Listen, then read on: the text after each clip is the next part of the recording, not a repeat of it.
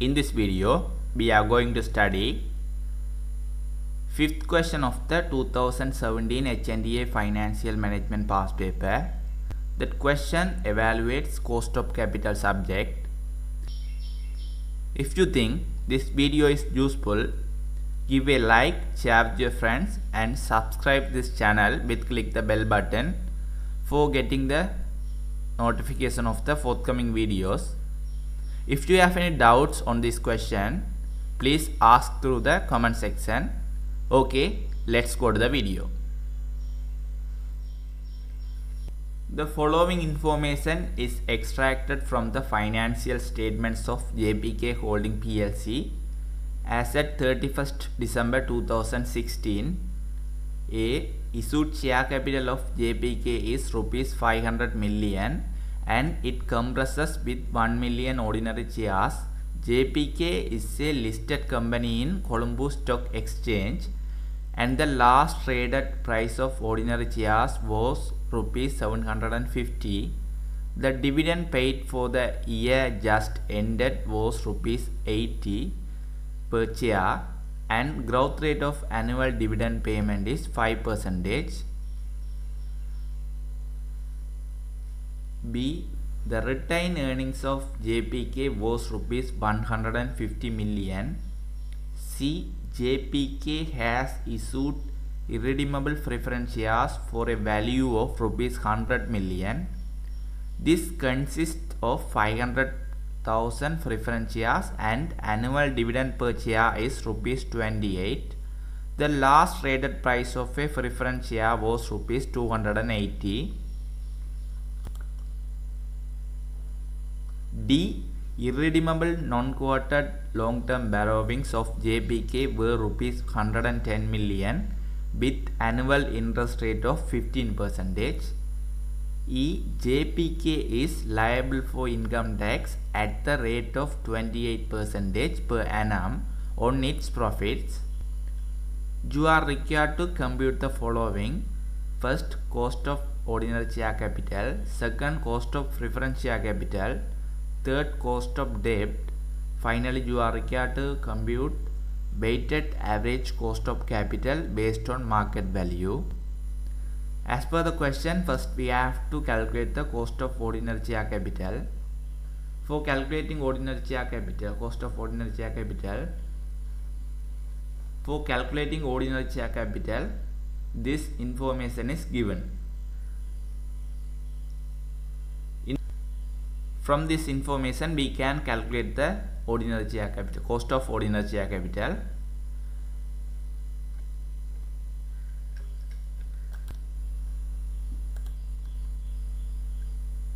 So we can apply in the equation for calculating cost of ordinary share capital this equation for dividend growth model, because growth rate is given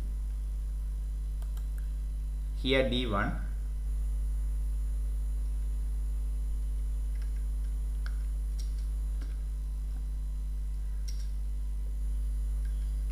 D naught into 1 plus G.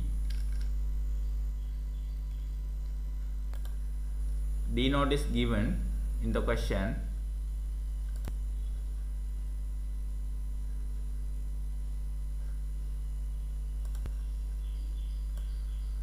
Rupees 80 per share.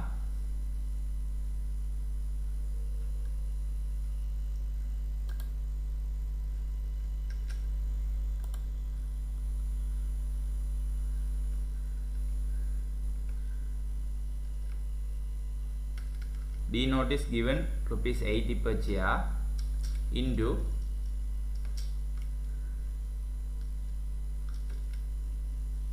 one plus G. 1 plus G also given 5%. So 1 plus 5%. So answer for the D1, 80 rupees into 1 plus 5%.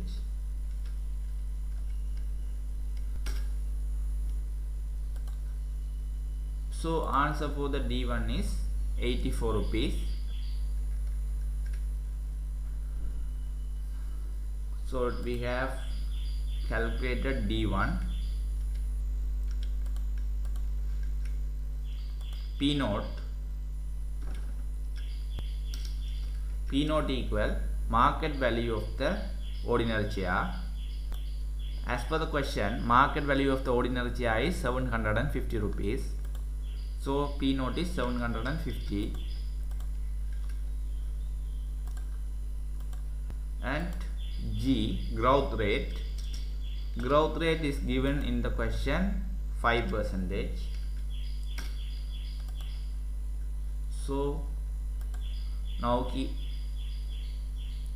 we can calculate the cost of ordinary share capital KE in the equation as per the information.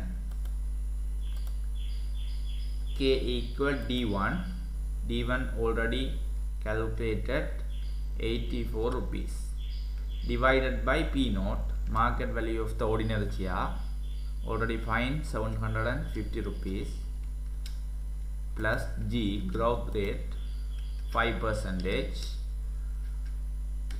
So answer for the cost of ordinary share capital KE equal 84 divided by 750 plus 5%,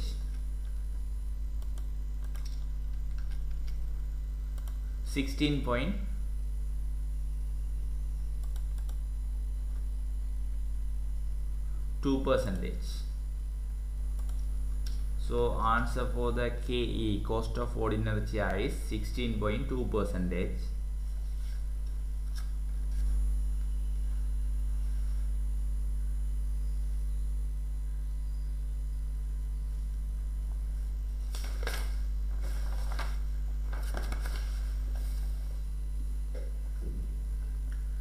Now we are moving to calculate second part of the question. To compute the cost of preference share capital. Cost of preference share capital equal KP. We can use this equation to calculate the cost of preference share capital. The equation is D1 divided by P naught. Here D1 equal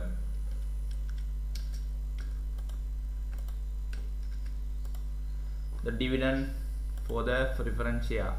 D1 equal dividend per the preference share is the C part. Annual dividend per share is rupees 28 rupees. So D1 equal 28 rupees.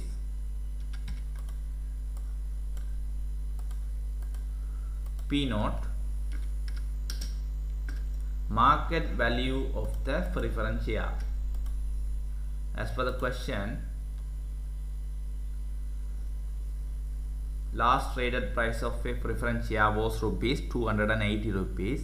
So the market value of the preference share is 280. So P naught equal 280 rupees. Now we can apply in the equation to calculate the cost of preference share capital.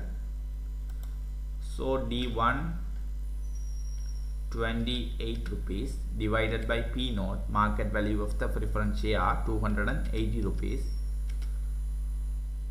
So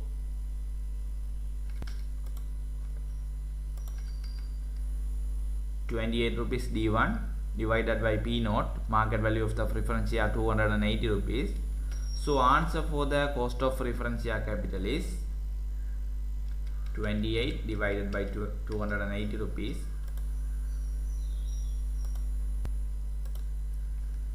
10%.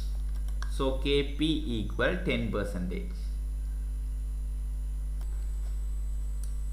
So now we are moving to calculate the third part of the question.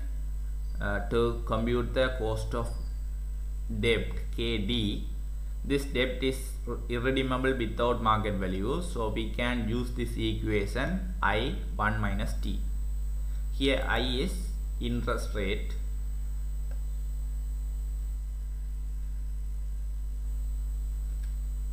I equal interest for the debenture.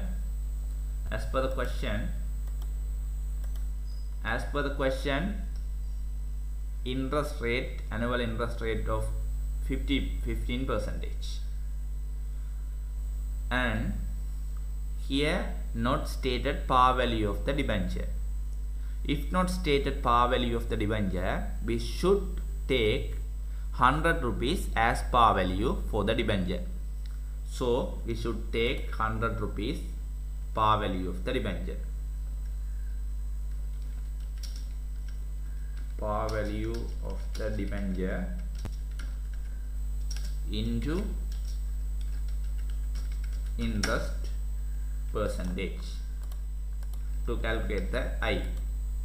Par value of the debenture we should take as rupees 100 because not stated in the question. 100 rupees into interest percentage is given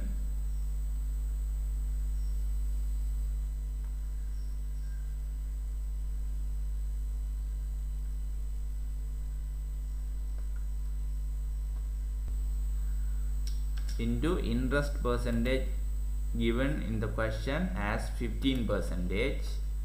So 100 into 15%. So answer for the interest I equal 100 into 15%, 15 rupees as interest.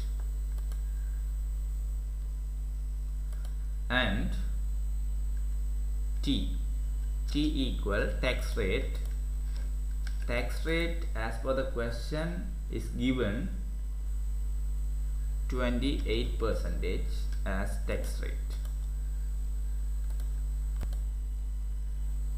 So now we can compute the cost of debt KD. Interest we have calculated 15 rupees into 1 minus T. 1 minus T tax percentage is 28%. So answer for the KD 15 into 1 minus 28%. Weighted average cost of capital at market value. These are the sources of capital: ordinary shares, preference shares, debentures. First we have to calculate these sources of capital at market value. First we should calculate ordinary shares. As per the question, number of ordinary shares is 1 million and market value of the ordinary share 750 rupees. So 1 million into 750 rupees.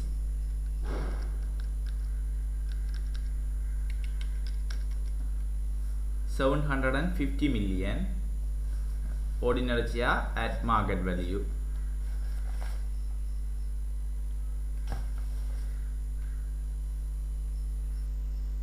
Now we can calculate preference shares at market value. As per the question, number of preference shares is 500,000. Market value of the preference share 280 rupees. So 500,000 into 280 rupees. 500,000 into 280 rupees. 140 million preference shares at market value. Third, debentures. In the question,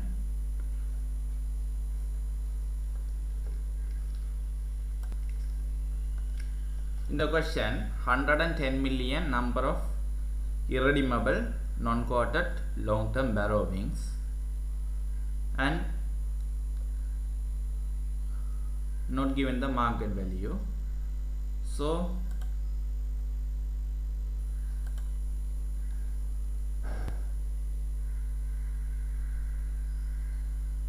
we should take par value equal to market value. So we can directly apply as 110 million.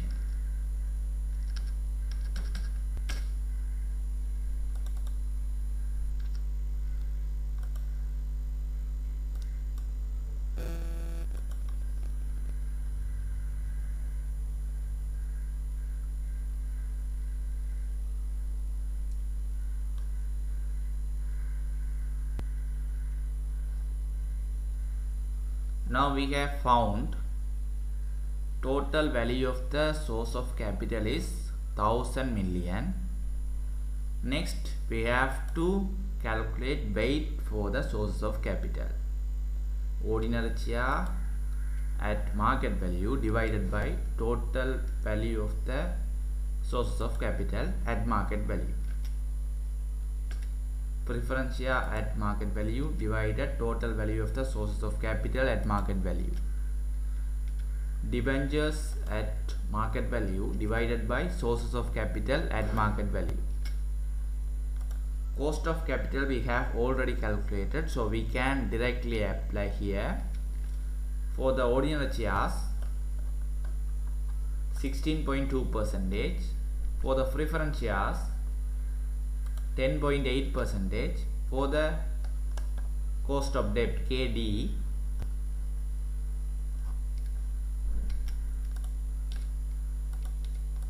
for the preference shares 10%, for the cost of debt.